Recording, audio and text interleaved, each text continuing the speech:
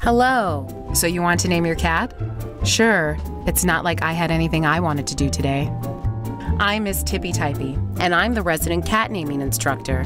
Yeah, that's a thing. Today I'm going to help you and your cat find the best possible name with a little help from technology. Yay. Okay, relax. Your excitement makes us uncomfortable. Ready? Because I'm so ready, I could scream. Ah. Let's start with the last name first. Take out your phone and let your cat take a selfie. It isn't that he can't do it, it's just that he won't. Help him out. Wow, you should start a gallery. Now put the photo on Instagram and wait for a comment.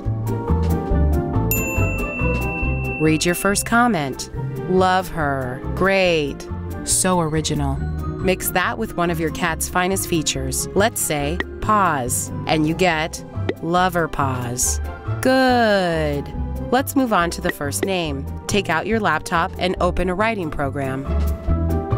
You think we walk all over your keyboard for attention, but we're actually using a refined form of imitation and satire to show you how ridiculous you look when you do it. I know your human brain can't understand it, but trust me, it's hilarious.